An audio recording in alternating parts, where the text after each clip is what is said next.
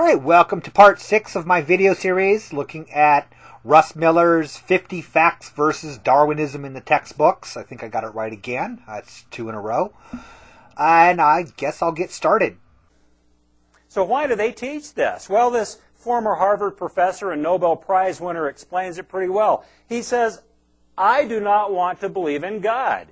Now that's his choice. I feel bad for him, but it is his choice. He says, therefore I chose to believe in that which I know is scientifically impossible. Spontaneous generation arising to evolution. Any knowledgeable scientist that deals in these fields realizes that Darwinism does not stand a chance of having taken place. It's impossible from many standpoints. They teach it because they don't want to believe in God. Here he is, the biggest douche of the universe. In all the galaxies, there's no bigger douche than... Sorry, I'm listening to music, not paying attention to what I'm doing here. Anyway, so, tell me, Russ. I'm curious. Did you see that quote yourself? Did you actually look up the original source where that quote came from? You don't give a source, but I've seen that quote in a lot of creationist things. I believe even Hovind used that quote.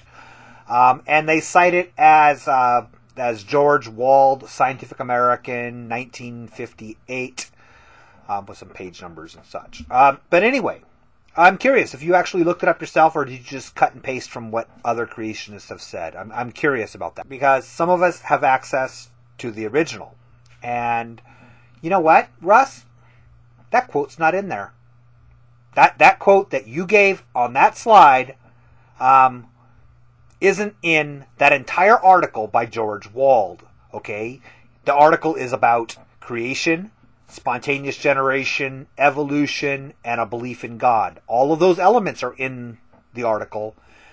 Never is that quote in that article. Because you know, the reality is, by using that quote, you using that quote, in my opinion, justifies any name that I want to call you, because that's fucking low. Okay? That is low. Can you picture in your mind somebody quoting you with something that you never said, never believed, never intended, and going around and saying, and Russ Miller says whatever. It would be really, really crappy. It would even be more crappy if it happened after you were dead and couldn't defend yourself anymore, wouldn't it? Right? It'd just be somebody smearing your good name for their own selfish purposes, right? You can see how that might look to somebody. That's really low. Because you know what that article's about?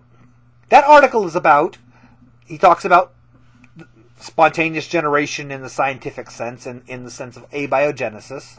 He talks about people's beliefs in creation, young Earth, old Earth, and such. And he talks about, the focus of the article is on how many of his colleagues are able to blend the two. How many of his colleagues are able to maintain a strong faith in Christianity while still being scientists, still applying naturalistic methods to their research, and never having it compromise their faith. And how much, even though he himself doesn't hold that position, how he's almost envious of those scientists that can. How much respect he has for scientists that are able to be good Christians and good scientists at the same time. You see, now you kind of see why it's a really, really shitty thing, a really shitty article for you, or actually, I know you didn't do it. I know you are lying about it. You're taking it from somebody else. You're not looking it up yourself. But you know, when you put up a slide like that, you're basically you're sort of taking the blame for this kind of thing. If you don't go actually look up the source yourself and see if it's actually accurate before you report it, you're bringing on any criticism on you. Essentially, that's kind of the double-edged sword of plagiarism. But I think Christians need to stand up and stop this false teaching, because we are losing about 81% of our children today. By the time they turn 20, 4 out of 5 Christian kids are leaving the faith. Well, I should say they're leaving the church. And the reason for this... Hey, Rustical! Just here's a little. 4 out of 5 Christians lose their faith when they go to school or go to college. That's an interesting fact. I don't know if it's true. I don't know if that number is accurate. You know, you don't have a good track record with accuracy, okay? But nonetheless, if true, 4 out of 5 Christians lose their faith when they go to college. Here's a possibility. Here's something. I mean, I know you attribute it to, you know, the evil, sinful lies and deceptive nature of evolution. But is it possible? Is the remotest, thinnest? Open your mind up a little crevice and think. Is it possible that just maybe that when these Christian kids go away to college, when they leave their churches, their private schools or their home school or whatever they may be going into, and they find out that the things like the Paluxy man tracks are frauds that are made up, that Noah's Ark's never been found on Mount Ararat, when they find out that the supposed no evidence for evolution actually is thousands and millions of pieces of evidence of evolution and such, and they think, you know what? That motherfucker lied to me. Those fuckers have been lying to me all along. Well, if they lied to me about the origin of the world, is it possible they're lying to me about the rest of it? Maybe the rest of it's full of shit, too. Just think about it. Is that possible? And they're going to make kids think that billions of years ago, it just happened. Let me ask you a question. Who saw a cell form all on its own 3.8 billion years ago? Nobody. That's a religious belief. I don't even think it's a belief. I doubt they even believe that. Luis Garavito of Colombia, also known as La Bestia, convicted of the rape and murder of 138 children, suspected in over 300. No living witnesses to any of his crimes. Harold Shipman of the UK, also known as Dr. Death, 218 known murders, suspected of over 250. No living witnesses to any of his crimes. Gary Ridgway of the United States, also known as the Green River Killer, convicted of 49 murders, thought to be at least 90. No living witnesses to any of his crimes. Anatoly Onopienko of the former USSR, also called the Beast of the Ukraine, convicted of 52 murders. No living witnesses to any of his crimes.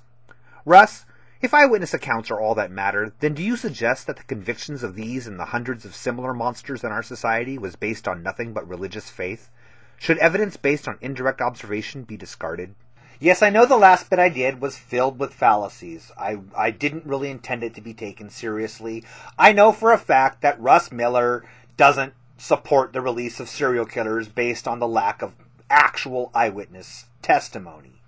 The point I was trying to make with hyperbole there was that the standard of what qualifies as evidence in many cases is somewhat hypocritical. All right? So in order to believe that all life originated from a single cell, we're required to have actually visually witnessed that first cell coming into existence. No other evidence for it, no other molecular evidence, no other experimental data counts as good enough evidence in that case. While in the case of a murder trial, obviously, I believe Miller would be willing to accept a wide variety of other non-direct observation. But I think what you'll find is that science will stand up perfectly for what the Bible says. Really, Russ? Does science support the Bible? Because I would think that if science supported the Bible, you would be presenting that scientific evidence. You would be presenting the positive evidence for creation instead of spending all of your time trying to find holes in the theory of common descent, in the theory of evolution, in flaws in the evidence that science presents for Darwin's theory. You spend all your time doing that, and not one bit of your time actually showing positive evidence that the Earth is 6,000 years old, that man was created by a ball of dust that God breathed life into. You're not showing any evidence for that. So I kind of think that if you had it, you'd be shouting it from the mountaintops. In fact, this physics professor had stated, evolution became a scientific religion. And almost all scientists have accepted it, and many are prepared to bend their observations to fit with it. Well, bending the observations means lying. And lying undermines real scientific study. Lying undermines real scientific study. For once, Russ, you're actually talking about a subject that I would say you're an expert in, okay? About that Lipson quote, I'm a little suspicious. Now, I can't find that, if that's from the Physics Bulletin, I can't find the actual original journal. It's not in any of the archives that I have access to through the university. So, I'm not saying that doesn't exist. I'm not saying he didn't say that. I'm a little suspicious, though, that when I type in those keywords, I get well over 5,000 hits on that quote, in quotes, from Google, every single one of which is from a creationist website. I would think, my guess would be that if an actual, real expert, Lipson is actually, he's a degreed physicist who studies optics. But if somebody of that level actually said something, as your quote implies, that it would be repeated by others, and secular sources would be repeating it, at the very least, in order to dispute it, if they disagreed with this statement. The fact that nobody else except for creationists have that makes me just a little bit suspicious, and I know for a fact that you've never seen the original. I'm going to guess that you're, again, cutting and pasting from another source. But the important point is that even if he said that, even if that quote is 100% accurate, not a quote mine, not distorted, is what he said, what he meant, one across the board, it's absolutely meaningless, okay? I can find somebody that said just about anything I want somebody to say. It doesn't mean it. I can find Christians that say any number of wild claims about their theology. I can't take that quote and say, see, this is what Russ Miller believes, right? Do you see the point of that? You see, the problem we have today is that scientists are forced to toe the evolutionary line. If they do not do so, if they come out and say they don't believe in Darwinism, or they believe, especially if they say they believe in biblical creation, they won't get hired, they won't be promoted, they won't get money to do research, they won't have their papers published. In other words, their career will be through. So it's not based on science, it's based on religious bias. Sorry, Russ, but I gotta call bullshit on that. I would like to see some actual evidence. I know where you're getting your supposed evidence from, is that expelled bullshit. This idea that any scientist throughout, that we're purging our academic halls of anybody who doubts Darwinism, as if it's some kind of a holy religion. That's a load of crap. I don't know that you. I don't know if you know this or not. I think it's funny that you can say that, and then earlier on in the same talk, you quoted Scott Minich. You know who Scott Minich is? University of Idaho, tenure-track professor, evangelical Christian, Darwin doubter, who continues to publish in peer-reviewed scientific journals. What happened? Why is he exempt from this rule? Why are we letting him speak out while we're, everybody else is being purged? Explain that, Russ. There's cosmic evolution, like the Big Bang, the origin of space, matter, and time. There's organic evolution, the start of life. And there's macro or Darwinian evolution, which is the origin of new kinds. And this requires major additions of new and beneficial genetic information to the existing gene pools to change one kind into another kind. Now, these first three definitions are all religious in nature. You can't scientifically show any of these having taken place.